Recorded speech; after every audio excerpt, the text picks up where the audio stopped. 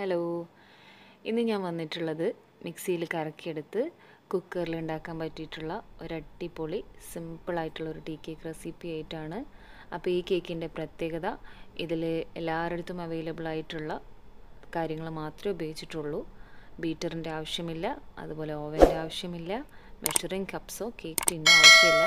Measuring കപ്സായിട്ട് ഞാനിവിടെ use ചെയ്തിട്ടുള്ളത് നമ്മളടുത്ത് എല്ലായിടത്തും അവൈലബിൾ ആയിട്ടുള്ള ഒരു സാധാരണ സ്റ്റീൽ ഗ്ലാസ് ആണ്. അതുപോലെ കേക്ക് ടിന്നായിട്ട് യൂസ് ചെയ്തിട്ടുള്ളത് നമ്മളടുത്തൊക്കെ അവൈലബിൾ ആയിട്ടുള്ള ഒരു സാധാരണ സ്റ്റീൽ ബൗളോ അല്ലെങ്കിൽ ചോറ്റുപാത്രമോ മതി. പിന്നെ ഞാനിതിലൊരു ഐറ്റം കൂടെ കാണിക്കുന്നുണ്ട്, ഈ കേക്കിന് വേണ്ടിയിട്ടുള്ള വിപ്പിംഗ് ക്രീം സാധാരണ എല്ലാവരും ബീറ്റർ കൊണ്ടാണ് റെഡിയാക്കുക. അപ്പോൾ ബീറ്ററിൻ്റെ ഒന്നും ആവശ്യമില്ലാതെ മിക്സർ ഗ്രൈൻഡറിൽ വെറും 1 മിനിറ്റ് കൊണ്ട് റെഡിയാക്കുന്നതും കൂടി കാണിക്കുന്നുണ്ട്. അപ്പോൾ മാക്സിമം വീഡിയോ സ്കിപ്പ് ചെയ്യാതെ ലാസ്റ്റ് വരെ കാണാൻ ട്രൈ ചെയ്യാം.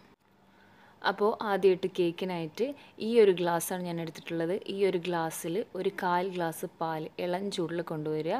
അപ്പോൾ അതിലേക്ക് ഞാനൊരു 1/2 ടീസ്പൂൺ വിനാഗിരി കൂടെ ചേർത്ത് നന്നായി മിക്സ് ചെയ്ത് ഒരു സൈഡിൽ മാറ്റി വെച്ചു. ഇനി ഇതാ ഈ ഗ്ലാസ് സെയിം ഗ്ലാസ്സിൽ തന്നെ ഒരു ഗ്ലാസ് മൈദ ഇങ്ങനെ ഇതുപോലെ വടിച്ചെടുത്തത് ഒന്ന് അരിപ്പയിൽ ഇട്ട് കൊടുക്കുകയാണ്. അപ്പോൾ അതിൻ്റെ കൂടെ ഈ ഒരു സ്പൂണാണ് എടുത്തിട്ടുള്ളത്, 1/2 സ്പൂൺ ബേക്കിംഗ് പൗഡർ കൂടെ ഇട്ട് കൊടുക്കുന്നു. ഇനി അതിൻ്റെ കൂടെ ഒരു നുള്ളു ഉപ്പ് കൂടെ ചേർത്തിട്ട് നല്ല പോലെ ഒന്ന് അരിച്ചെടുക്കുക. ഒരു 3 പ്രാവശ്യമൊക്കെ അരിച്ചെടുക്കുന്നത് നല്ലതായിരിക്കും. അപ്പോൾ ഇത് ഞാൻ മറ്റൊരു ബൗളിലേക്ക് മാറ്റി വെച്ചു.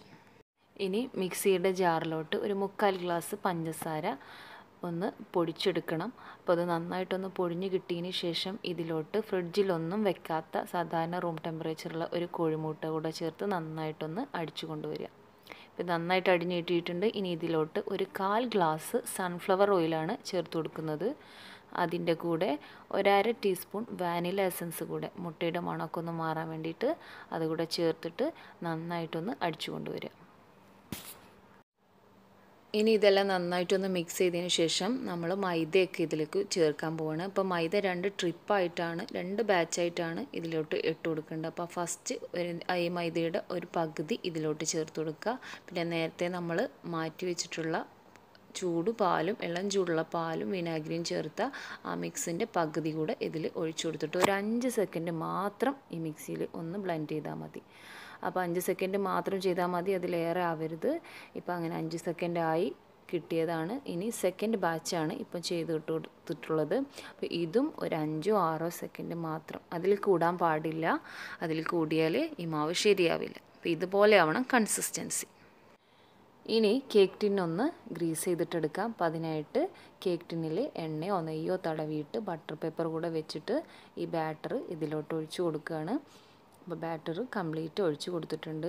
ഇനി ഇതിൻ്റെ മുകളൊക്കെ ഒന്ന് ലെവൽ ചെയ്യാൻ വേണ്ടിയിട്ട് ഒരു സ്ക്യൂർ വെച്ചിട്ട് ഒന്ന് ഇങ്ങനെ ചെയ്ത് കൊടുക്കുക. അതിനുശേഷം നല്ല പോലെ ഒന്ന് ടാപ്പ് ചെയ്തെടുക്കുക. ഇനി കേക്ക് ഉണ്ടാക്കാൻ വേണ്ടിയിട്ട് പ്രഷർ കുക്കർ ആദ്യം തന്നെ ഇതിൻ്റെ വെയിറ്റൊക്കെ മാറ്റിയിട്ട് ലിഡ് വെച്ച് ഇതുപോലെ അതിലേക്കുള്ള ഒരു സ്റ്റാൻഡ് കൂടെ വെച്ചിട്ട് ഒരു 5 മിനിറ്റ് ഫുൾ ഫ്ലെയിമിൽ ചൂടാക്കുക. അത് ചൂടാക്കിയതിന് ശേഷം ഈ കേക്ക് ടിന്ന് അതിലോട്ട് വെച്ചിട്ട് ലോ സിമ്മിൽ ഒരു 30 മിനിറ്റാണ് വേവിക്കുന്നത്. അപ്പോൾ ലിഡ് വെച്ചിട്ട് അതിൻ്റെ വെയിറ്റ് എല്ലാം മാറ്റിയതിന് ശേഷമാവണം 30 മിനിറ്റ് നമ്മൾ വേവിക്കേണ്ടത്. അപ്പോൾ ഇനി അടപ്പൊന്നും തുറക്കരുത്, അത് കംപ്ലീറ്റ്ലി ഇങ്ങനെ കിടക്കട്ടെ ഒരു 30 മിനിറ്റ്. അതിന് ശേഷം നോക്കാം.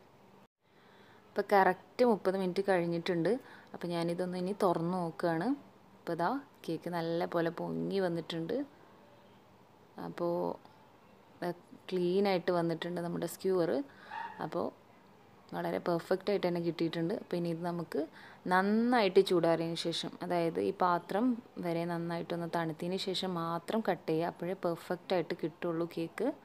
അപ്പോൾ ഇനി ഞാനിതൊന്ന് കട്ട് ചെയ്തിട്ട് കാണിക്കാം.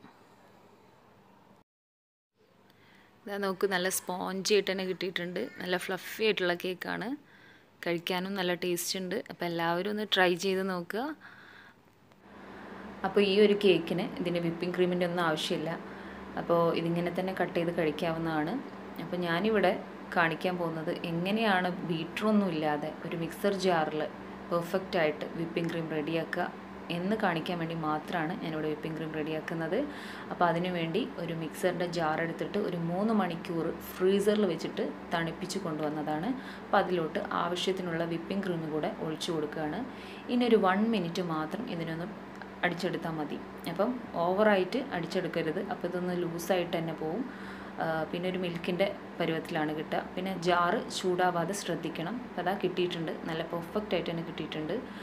ഇപ്പോൾ ഇനി ഇത് ഞാൻ കേക്കിൽ സ്പ്രെഡ് ചെയ്യുന്നുണ്ട്, പക്ഷേ ഞാനത് വീഡിയോ എടുക്കാൻ ഞാൻ മറന്നുപോയി.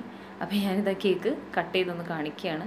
നല്ല ഫ്ലഫി ആൻഡ് സ്പോഞ്ചി ആയിട്ടുള്ള ഒരു ടീ കേക്കാണ്. എല്ലാവരും ഒന്ന് ട്രൈ ചെയ്ത് നോക്കുക, ഫീഡ്ബാക്ക് അറിയിക്കുക. അതുപോലെ വീഡിയോ ഇഷ്ടപ്പെട്ടാൽ ലൈക്ക് ചെയ്യുക, സബ്സ്ക്രൈബ് ചെയ്യുക. Thank you.